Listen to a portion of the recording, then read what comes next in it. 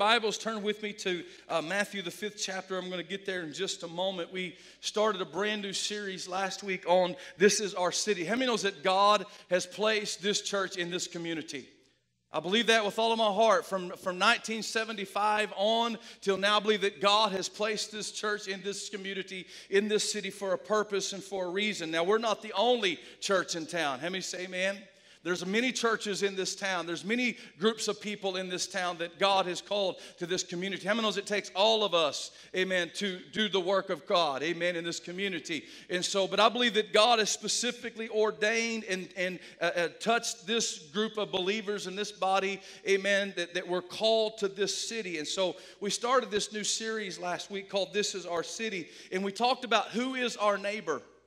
Who is our neighbor? Who is that person? I had different ones send me texts and different stuff. Some of them were quite funny about the deal of neighbor. But how knows the Bible says that we need to love our neighbor as ourselves?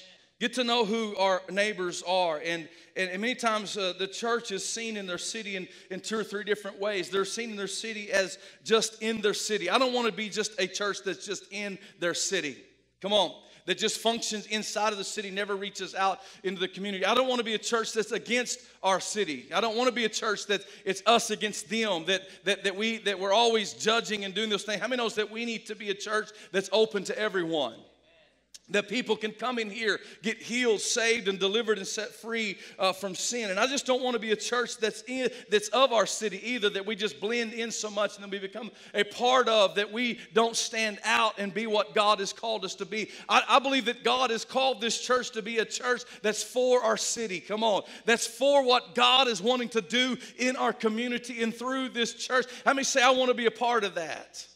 Amen. I want to be a part of that where we are touching our community and reaching into our community. And many times we may ask this question, what are we in this community for? What are we here for? What has God called us? How many has maybe ever thought that? Amen. Or even said, man, I wonder what God has called me in my little role of what I'm doing inside of the church to this community. I'm telling you, He's called you to be something that's more powerful than you can even imagine in yourself. Come on. And I'm going to get to that in just a moment. And I don't know about you, but I don't want to be just another part of a statistic in this community. I don't want to be just another status quo church that's in this community or in this city. I don't want to be a part of the group that may be griping and complaining and doing all these things about our city. Come on. How many knows that's going on, that's happening in our community? I don't want to be contributing to necessarily the crime rate of this community. And by the way, I was visiting with our district attorney this week, and we had our normal city elders meeting this week, and we was praying over our community. He said the crime rate is up this year from in thefts and crime. And so how many's going to agree with me and pray that God is going to move in that area and that God is going to be greater, amen, than these things that's going on in our community? And so we need to realize and understand what's going on in our community and don't be a part of the problem, but be a part of the solution that God is wanting to do in this community. That's what I want to be, as a church that's for our community. And so when you think about the church and the impact that we can make on a community, really a church body in a generation has about 30 to 40 years to make an impact on their community. When you think about that, when you look at that and start thinking about it, a church has, as a group of people that's called to a specific time, you really have about 30 or 40 years that you can make an impact on a community. Can I tell you, we're in that process right now. We're in that place that we need to make an impact. I love what the Apostle Paul said in Ephesians, the 5th chapter. He said, redeeming the time because the days are evil. How many knows that we need to redeem the time because of what's going on in our community and our surroundings, that we need to, as a church, stand up and be who God has called us to be. And I feel like I'm like a broken record as I preach this today, because I feel like I have preached this on and on for the last several months of us standing up, making a noise, doing something in our community. But I'm telling you, God has called us, God has ordained us, God has commissioned us to get up and do something. Do something to change our community. If you say, all I can do, Pastor, is pray with everything that's within you. If you have a position of influence in this community, and God has placed you in that place. Can I tell you, do everything that you can to make a difference with where God has placed you in this community. Do whatever you can that God has ordained you to do. And I'm telling you, some of you, God is calling you out of some comfort zones. God is calling you out of some places of being comfortable and saying, hey, I want you to get out of that place and begin to take your place in my kingdom and be who I've called you to be. Amen. And so I want to be a church that's for our community. Look with me in Matthew, the 5th chapter. This is the story of the Beatitudes. This is probably one of the longest sermons that Jesus preached and that's recorded in the Bible. And it's when he was on the mount there of Beatitudes, and he was on the side of the hill. And I had the honor and the privilege to go there a couple of years ago to Israel. And I got to stand not in the place of where this took place, but got to look beyond a fence and see the valley and the hillside where Jesus preached this message and this sermon. And it was right on the Sea of Gennesaret, or the Sea of Galilee. And there was you can just imagine the thousands of people that would have come and sit there as Jesus was preaching this story. And he began to speak to them, and he said these words, very words. He said, you are the light of the world. You are the light of the world, a city that is set upon a hill that cannot be hidden. Nor do they light a lamp and put it under a basket, but on a lampstand, and it gives light to all who are in the house. He said, let your light so shine before men that they may see your good works and glorify your Father which is in heaven. Jesus was preaching this sermon that day. He was telling this group of people, said, hey, you're the light of the world. Can I tell you, this passage begins with the statement of identity. This scripture here is talking about that you are. Jesus did not state this in a question form of saying, do you want to be? Come on. How many knows that's a challenge? He did not state this as a possibility you could be. No, he stated it as a statement. It says you are the light of the world, and do some good things in this world so that men can glorify my Father which is in heaven. That's what he was saying. This is a direct command to us as a church. Amen. Interesting, naturally we do not like darkness. How many of you say I like darkness? Naturally, we do not like darkness, but as we grow, we begin to learn and accept darkness. How many say that's true? As we get older sometime, but think about this, there can't be darkness unless light is taken away. There cannot be a darkness. We don't go into a room and turn on the dark. We don't go into places and turn on the dark. No, we turn on the light. You can't turn on the dark. You can turn on the light. Amen. And darkness never chases away light. It's the other way around. Light chases away darkness. How many knows that Jesus said, hey, you are the light of the world? You are the light of the world, a city. I'm talking in this sermon here, how that we are talking about this is our city, and God has placed us here, and God has placed us for a reason. And I believe the reason he placed us here was to be a light in a dark place. To be a light in a dark place. You say, is this community dark? There's some dark things that happen in this community. There's some dark things that's going on in this community. And many of us may be naive and says, man, that's not happening in our community, or this is not happening in our community. I'm telling you, it's here. The sin is here in this community. The darkness is in this community. And God is calling us and saying, hey, step up and be the light that I've called you to be. Don't hide, amen, under a basket. He says here, a city that's on a hillside. A city that's on a hillside. As I was traveling there in Israel, and we was coming into this city of Tiberias, and it was right there on the Sea of Galilee, and this city was so lit up. We come in at night, and we'd left and traveled all day that day, and as we was coming into the city, all surrounding the lake of Gennesaret, or the Sea of Galilee, was all of these cities. You could see them on the hillsides, all around that Sea of Galilee. And my mind immediately went to this scripture, you are a city that's set upon a hillside that cannot be hidden. Can I tell you, we are a city that cannot be hidden. We are a church, amen. We are a generation, amen, that's making an impact that people can see what's going on. Amen. And this is what he said, you are a city that's on a hillside. If you're a Christian, how many knows that we don't have to make our light shine? We can let our light shine. We don't have to make it shine. We can let it shine in this generation. Amen. Because it comes from the natural overflow of who we are in our life. Amen. How many knows that when we are full of God and full of the light, it's going to shine? Amen. In this community, he said, you're a city that's on a hillside that cannot be hidden. Amen. You are the light of the world. And can I tell you, my first thought is this today: we cannot produce this light on our own. I cannot produce this light on my own. It's not naturally who I am, but it needs to become a natural overflow of who I am. Of who I am in God. Amen. It's a God-given light. We don't proclaim ourselves to be light. God simply said, you are the light of the world. Amen. You are what God has called you to be. Amen. In this community, it doesn't make us better or above. How many say amen? It doesn't make us better because we're saying I'm the light of the world, or God is saying you are the light of the world. I'm not better than anyone else, or I'm not above anyone else. The difference is that we should stand out because of the source that God has put in us. Amen. That we should be a generation in a culture that's standing out, that we should not look the same.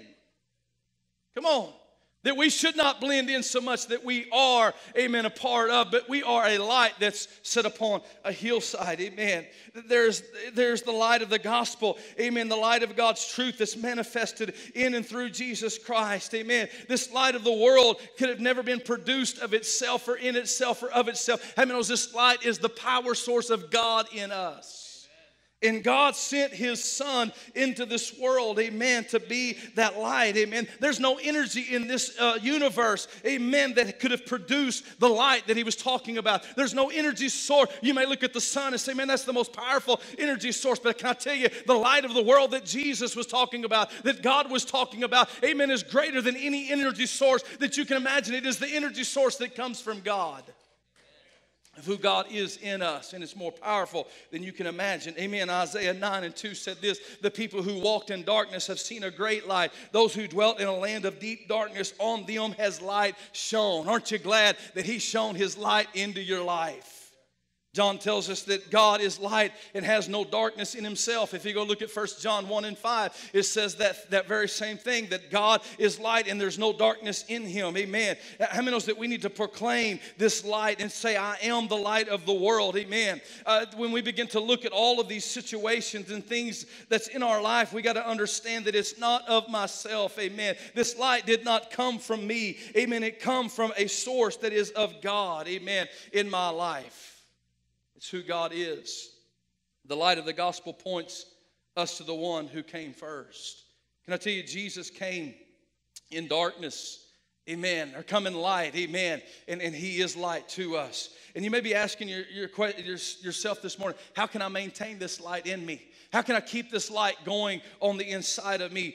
Peter began to talk about this, and he said that he connected himself to Jesus. In John 15:5, it says, I am the vine, and you are the branches. Whoever abides in me, and I in him, he is he that bears much fruit. Apart from me, you can do nothing. Come on. How many knows that's a powerful scripture, that we've got to abide in the vine, stay in the church, stay connected with God, because outside of God, we are nothing. Amen.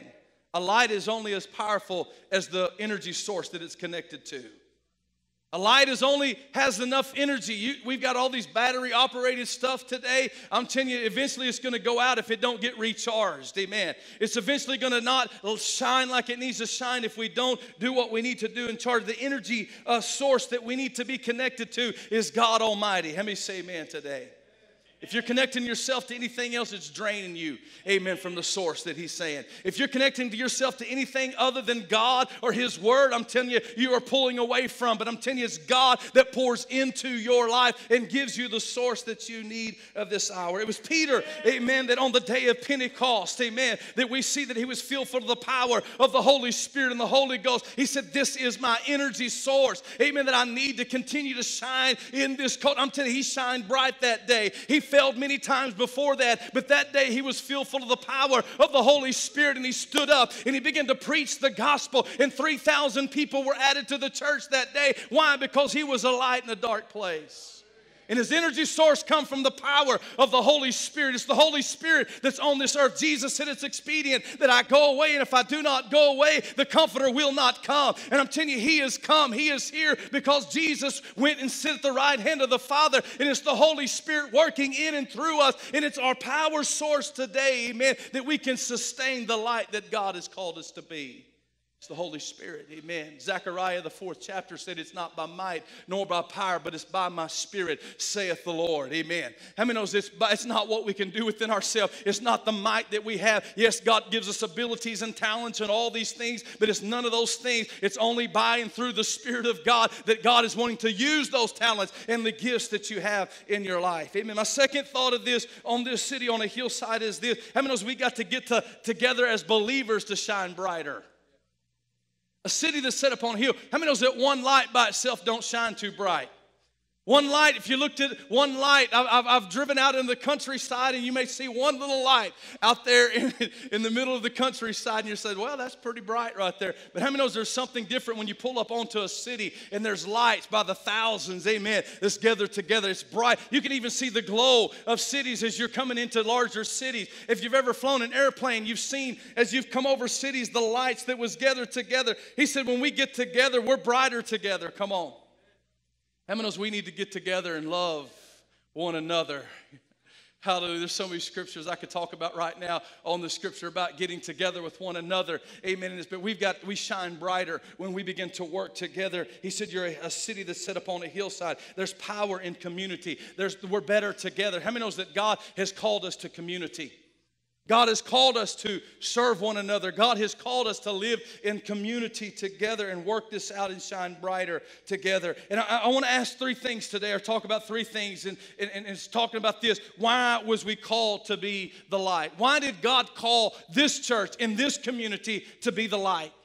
I want to answer that question today if I can. And the first thought is this: to shine in a dark place. How many knows that we should not hide what God has given us under a bowl or a basket? Come on, you're a city that's set upon a hillside. He said, why do men put it under a bushel and hide it? Come on, how many knows that we need to shine in a dark place? Close your eyes for just a moment, every one of us. How many knows that it's dark? It's dark. Close your eyes. Can you imagine a world without light? Can you imagine who you'd end up marrying if you chose them in the dark? Had to throw that in. How many knows that light is essential to us? Light is impossible. It's impossible to do some things in the dark. It's difficult to do a lot of things in our lives no matter what, but how many knows it's even more difficult if we're trying to do it in the dark? Can you imagine just for a moment playing baseball in the dark? Somebody throwing a 100-mile-an-hour ball at you in the dark. You trying to swing and hit that. Can you imagine playing golf in the dark? You can't see. You can't see what's going on. What about reading? If you try to read in the dark, how many's ever tried to read in the dark? Pretty difficult thing to do. This is another good one. How many's ever tried to hammer a nail in the dark? You're gonna get hurt, or you're gonna hurt something. Amen. Light is vital to nearly everything that we're involved in life. Light itself is also important to living things, and our earth depends upon light. Without light, things do not grow. How many's ever tried to grow a garden in a shaded area of your yard? It was pretty much shaded the whole time. You got to have light for things to grow, and that's the way it is with God. We need the light, and I'm telling you, it's light. If we want to change our culture, and you say, why has God placed us in this city? Why has God said this is your city? Because He wants us to shine in a dark place. He wants us to overcome the darkness that's around us. Amen. Light is essential. Amen. And we are in a dark world. How many knows there's perversion and addiction and racism and suicide and abortion and all of these things and dishonesty? They reek in our community today. And there needs to be a light in a dark place. There needs to be light that's showing up in this place. Amen. We see Isaiah 5 that talks about woe to those who call evil good and good evil, and who put darkness for light and light for darkness. How many's ever read that scripture? We're living in that culture where they're looking at things that it's good and saying that's bad, and they're looking at things that says that should be light and they're saying it's dark. Can I tell you, we're in a world that is messed up. We're in a world that's confused. And how many knows that we need to shine brighter than we ever had as a community of believers, of people gathering together and saying, hey, this is what we stand for. This is the Word of God. Amen. Amen. If we live in such a dark place, why in the world would we ever want to withhold the light from people? If we live in such a dark world that's around us, that's suffering from all these things that I just got through saying, of suicide and abortion and all the things that's going on in our community, why in the world would you want to withhold that light from somebody? Why would you want to hide it under a basket or a bushel? Amen. Let your light shine. Let your light shine in this community. If we don't let our light shine, if we keep putting it under the basket, heaven knows that our light eventually will go out. Amen. If we keep trying to cover it up and saying, I'm being reserved, or whatever word you want to use, or however you explain that off, I'm telling you, what you're doing is you're just really taking that bow and putting it over your light. And I'm telling you, eventually your light's going to go out. Amen. We need to let our light shine. The second reason why that we need to let our light shine in this community is to show the world direction. How many knows that he said to give light to everyone that's in the house? We got to give some direction. How many knows that we need direction? Where there's no light, there's no revelation. Where there's no light, there's no revelation. Nothing is hidden. Down in the darkness, secrets of our soul, when a light is flashed. How many knows that sometimes we can't even stand? How many's ever walked into a room that was dark and immediately a light hit you? It was just like, whoa, everything stops. Why? Because things are exposed in the light. And that's what God is wanting to do in us and through us, is expose some things and reveal some things. I'm telling you, this not only does light give us direction, how many knows it can help those that are around us if we let our light shine. Quit being selfish with your light. Amen. Quit saying it's just for me, to give me direction. Amen. I realize that we're all working toward this in our life. And somebody said, I'm working on getting my light brighter, Pastor. Amen. I don't got it all together, and I understand that. Amen. But how many knows that God is wanting us to work in this area of our light, not to be selfish and saying, I'm just going to shine this light for me. But no, we're going to shine this light in the world that's around us so it may help someone else too. Amen. Come and follow me as I follow Christ. Isn't that what Paul said? Amen. Come follow me as I also follow Christ. We need to start telling some folks, hey, come follow me. Amen. I don't have it all together. I don't think I've got it all figured out yet. But I'm telling you one thing. I know the answer. His name is Jesus. Amen. Come follow me. Amen. As we follow Christ. Amen. In our lives. He's in Psalms 43:3, he said, send out your light and your truth. Let them lead me. Let them bring me to your holy hill and to your dwelling. How many knows that we need to let God's light lead us in the direction that we need to go in our life? Amen.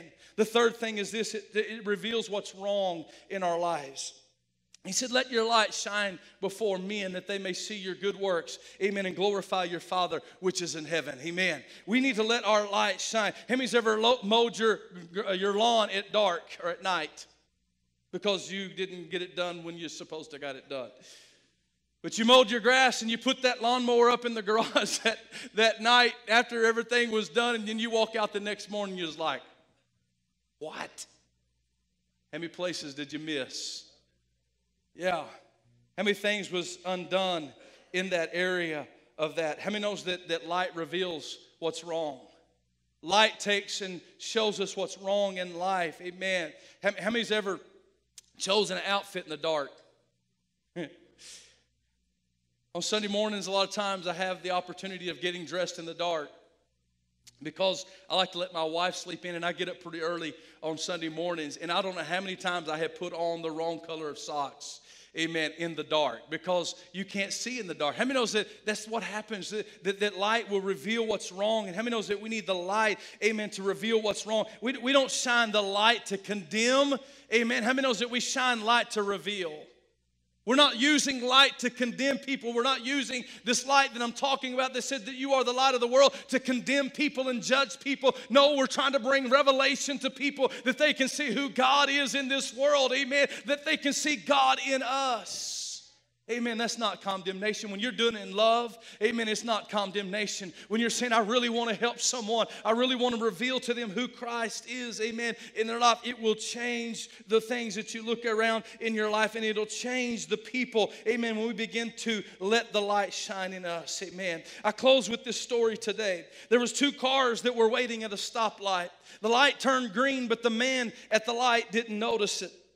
A woman in the car behind them is watching traffic pass around them. She begins pounding on her steering wheel and yelling at the man to move. Have I hit anybody yet?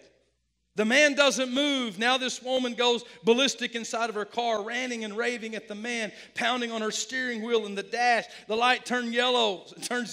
The woman begins to blow her horn, flips him off, and screams curses at him. The man, hearing the commotion, looks up, sees the yellow light, and accelerates through the intersection just as the light turns red. Now she's beside herself, screaming in frustration as she misses her chance to get through the intersection. As she's still in mid-rant, she hears a tap on her window and looks up into the barrel of a gun held by a very serious-looking police officer. The police officer tells her to shut off the car while keeping both hands in sight. She complies, speechless of what's happening. After she shuts off the engine, the police officer orders her out of the car with her hands up. She gets out of the car and he orders her to turn and place her hands on her car.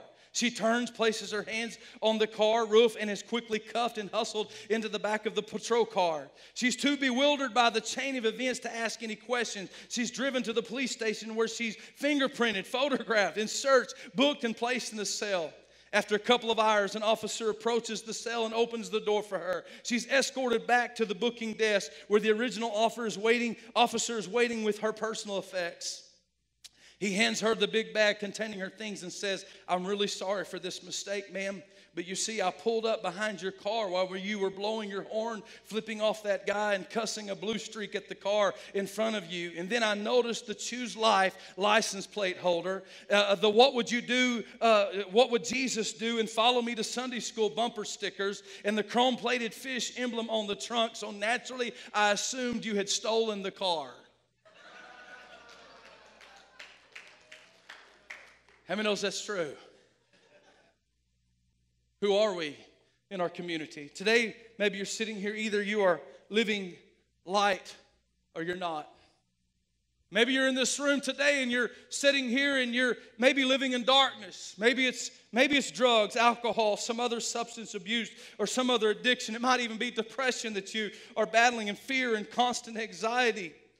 How many knows that we need to look into our soul today and say, "God, what's shining in my life? What's shining through me in this world?" Amen. How many knows that light is hope?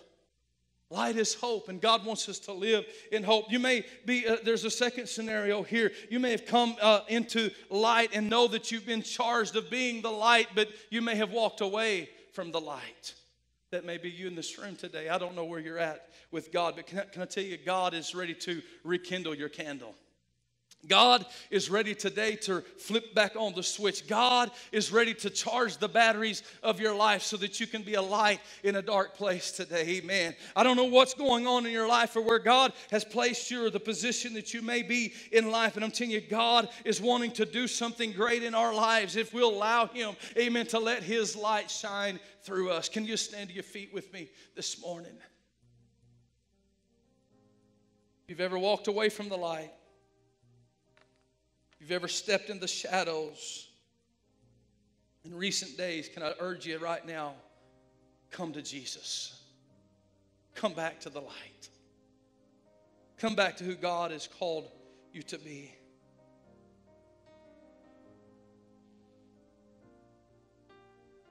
If you've ever come to Jesus, if you've never come to know what this light is today, can I urge you, can I challenge you? Please come. Please come to know this light. I said it a while ago and I mean it. How many knows that light is hope? Light is hope. Some of you say, "Man, I don't see the light at the end of the tunnel, Pastor. I don't see the light. I don't see what's going on." Can I tell you, man, you're in a good place today. The Bible said today is the day of salvation. You're in a great place to recharge, to reflip some things in your life. Amen.